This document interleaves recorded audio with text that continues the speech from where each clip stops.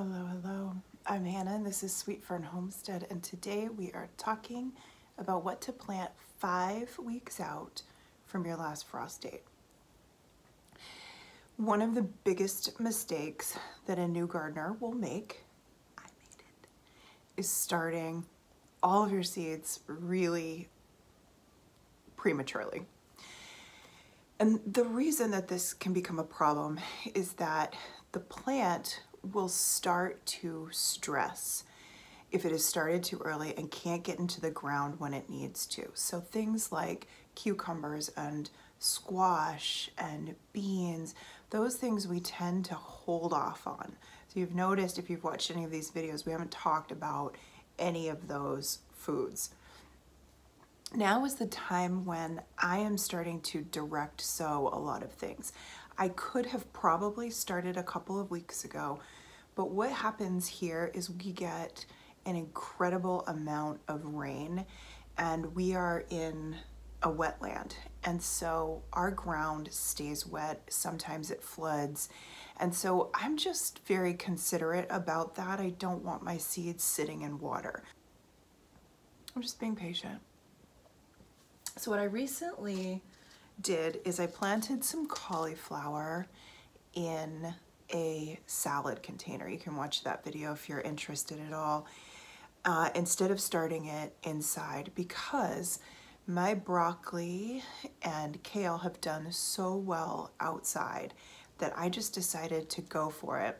I didn't think to plant cauliflower, or maybe I didn't want to plant cauliflower, I'm not sure, when I was doing the winter sowing, but you can still do that.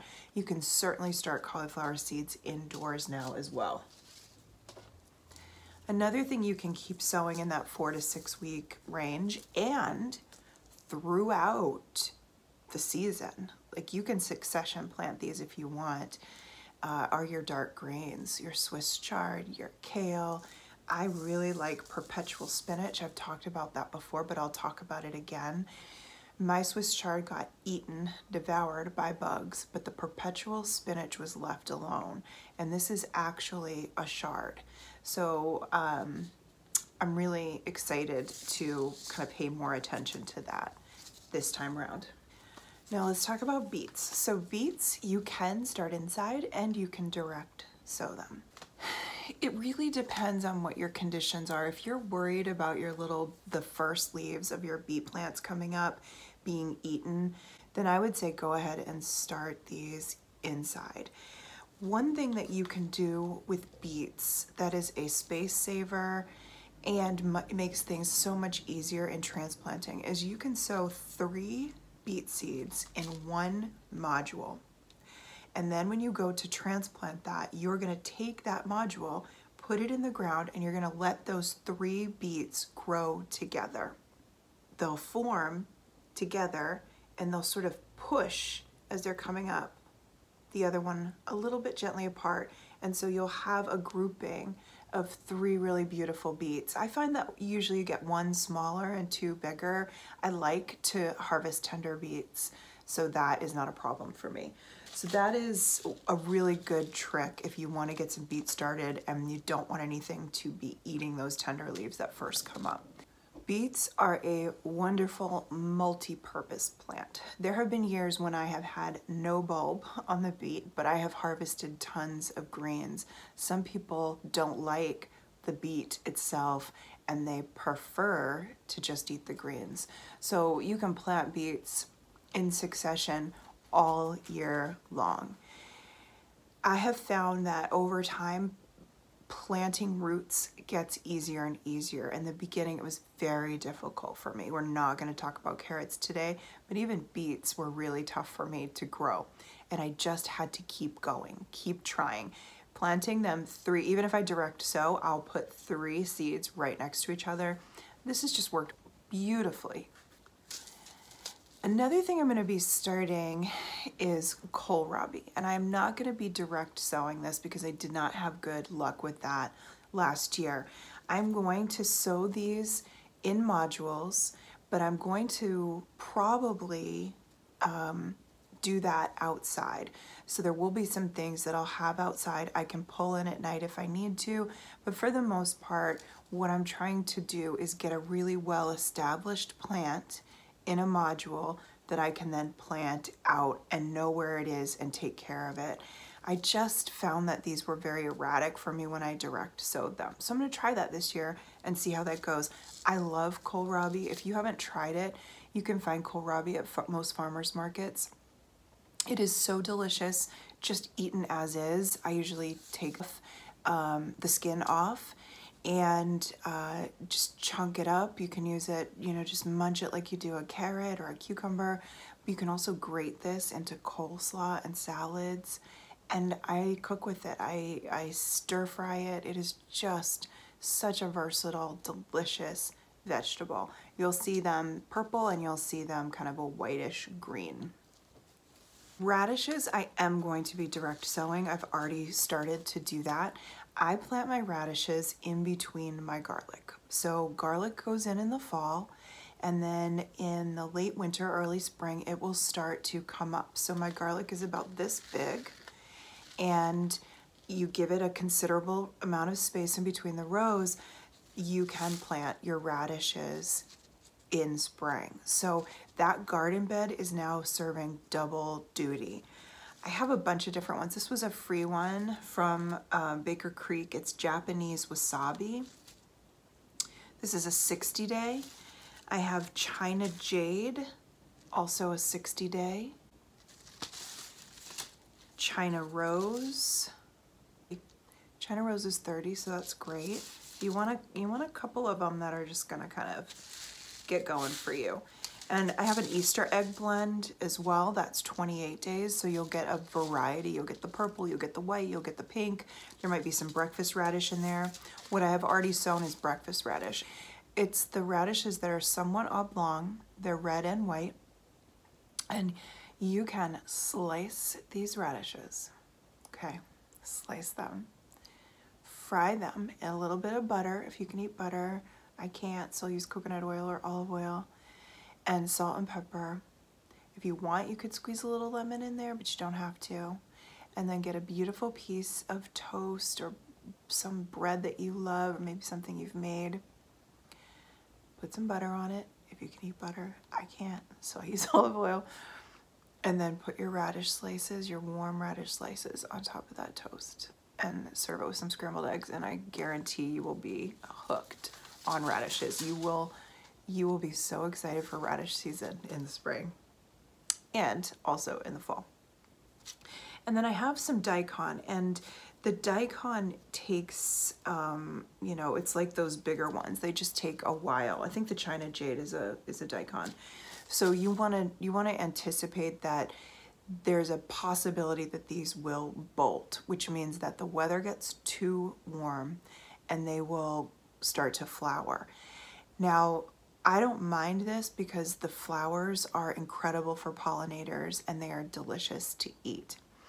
So I won't be planting a lot of any of the larger 60-day variety radishes right now, but I'm gonna plant a few because you never know. You just don't know if it's gonna work or not. But what I will be doing is on the other end of my growing season, I'll be counting backwards from when that first frost is gonna come, and I'll know that I need about 60 days, I'll give myself probably 70, to grow these larger daikon radishes. These are the radishes that will go in the kimchi. So I can also plan to have a cabbage growing at that same time in the fall. However, if I grow my cabbage in the spring, it lasts. All you do is put it in the fridge and it lasts for a really long time. So I don't mind these things not, you know, hooking up perfectly. You don't have to put daikon radish in your kimchi. I just like to if I have some. Now, I harvested my daikons in the fall. I still have them in my fridge in a Ziploc baggie, and they are perfect. So I'm kind of hoping I can hook it up with either a cabbage from the farmer's market or a cabbage from my garden. So radishes, if you find a 28-day variety, you will have radishes within a month of planting them. I have never done anything other than direct sow these, and I'm not sure why you would need to. So one seed, kind of like every inch. If you're worried about germination, do 2 seeds, and then you can thin them if you want, or you can let them grow kind of like the beets do, where they just grow together and they kind of push each other aside. When I do the radish planting, I do try to be a bit careful, just because I don't really love thinning anything. So I do try to just get like 1 every inch. And then if I need to go back and thin, you can, but I find that 1 inch spacing works great. All right, it's time to talk about peas. A lot of people where I live in New England, Zone 6A, will plant their peas right around St. Patrick's Day. I mentioned we've had wet weather, so I kind of held off. About 2 weeks ago, whenever the chip drop came, as that whole thing was playing out, I ran over and planted peas. Now, remember I talked about my garden boxes with the garlic and now the radishes. Well, now they are actually going to grow peas as well. So I did this last year and it was fantastic. So I had the garlic, I had the radish, and then in the back row where the fence is, I planted my peas. I planted sugar snap peas last year, and this year I'm gonna plant I planted shelling peas along that fence because they are harder to harvest. It's harder to reach them. So I want these to grow. I'll probably be doing a harvest very similar time and just taking the whole lot of them off and then shelling them and then preserving them. The sugar snap peas I'm going to plant over one of the arched trellises, the cattle panels in the garden. Now, I don't love cattle panels, but they work. So I'm looking at ways that I can make them look nicer. But of course, once you have your vines growing on them, they do look beautiful. So I'll be planting snow peas. Let me see if I can get you okay, so these are 70 days. I'm gonna be planting sugar snap, and the reason that this is a really good idea to do these right now is because we're starting to be in the 40s at night. There's going to be some high 30s, but mostly we're in the 40s. And we could absolutely have a frost, and peas can handle that. I don't see the days on this, but we'll just assume it's similar, like a 70-day sugar snap. Now, I grew both of these last year. And you see the tendrils on those? So this one is Magnolia Blossom Tendril and this one is Sugar Magnolia Tendril. I remember saying to myself, the green ones are better. They're sweeter, they're more tender. The purple ones you had to be really careful about when you grabbed them. I didn't really actually eat many of the tendrils. I just let them be beautiful. The pollinators loved these. They grow beautiful flowers. If you want kind of a combination of like a sweet pea flower, which is not edible, it's poisonous, and peas that you can eat, especially if you have kids around, be careful with what you plant because they're gonna start just munching on things. This is a really good idea. So you'll get these gorgeous flowers. They're just beautiful. And then these tendrils that grow. It's just a romantic, romantic plant. This is really beautiful. You could put this in a cottage garden on a trellis and then you would be able to eat off of it and have that beauty. I'm really big on foods. I love beautiful foods that you can eat. I will plant that over a flower any day. It's potato time. It's potato time. Whether you're planting in bags, pots, or the ground, it's potato time. And this is a potato that has been chitting. And chitting means you allow these eyes to start sprouting. So this has been sitting on a bowl on my table. I have sprouted potatoes everywhere.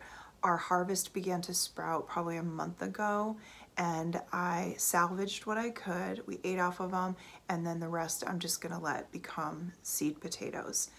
Now I have some options here with this. Because there are so many eyes, what I could do is I could cut this right here, and I could take this top and just let it kind of seal over for a couple days before planting, and then I could take the bottom, and that would give me 2 seed potatoes. But it doesn't really matter. You can just plop this whole thing down. I'm gonna be using grow bags. I will make a video on that. I have a bunch of potato videos. It is so easy. Growing potatoes is one of the easiest things I have ever done.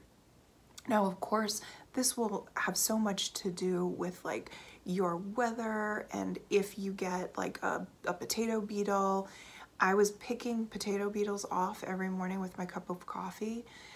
We didn't get infested with them, but they were enough that I needed to pay attention and do that. They're pretty easy to spot, actually. The grow bags are great because if you need to move them, you can. My potatoes did wonderfully in the grow bags. The other bonus is that if you do not want to bring these in to store them, once the leaves die back on the potato, you can just pick up that grow bag.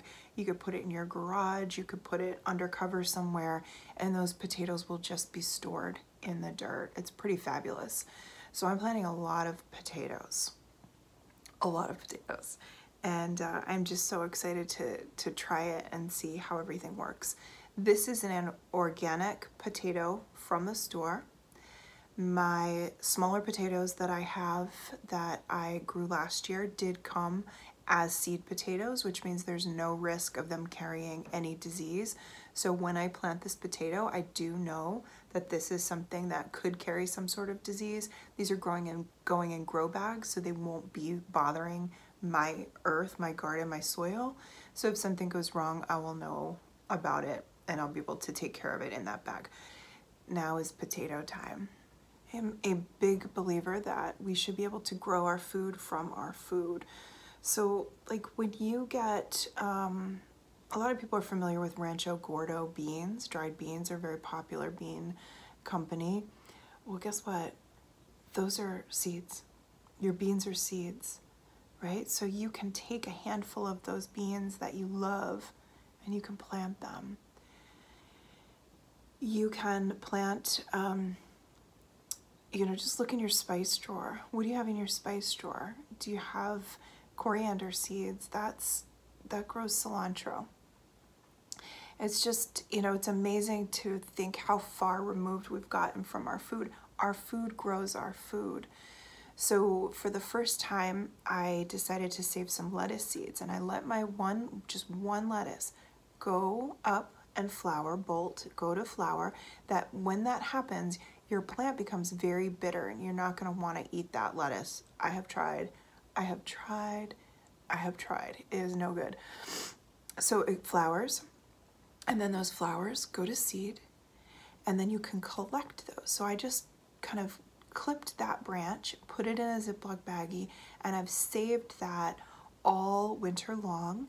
And now I have a Ziploc baggie filled with hundreds, from one plant, hundreds of lettuce seeds. So I'm growing my food from my food. When a radish goes up and flowers, it makes these beautiful seed pods. They're edible, you can eat them, you can ferment them. We like them on tacos. And what is fabulous about that is that, I mean, one radish creates hundreds of seeds. So if you think about food security in that way, where we're growing our food from our food, like it's right there at your fingertips. Those seeds are right there. And it does sometimes feel a bit daunting to do that, to begin seed saving. But if you take it a step back and you say, okay, I'm not ready to seed save, but where can I find seeds that are already available? Where can I get them from my food? Sweet potato, dried beans from the store, dried peas from the store, right? Well, I have grown to look forward to these videos. I love to just talk about seeds, to talk about plants. And if you enjoyed, if you would do me the sweetest favor of hitting that like button. If you're new here, please consider subscribing. And as always, I'm sending love to your hearts. Thank you for being here. Appreciate you.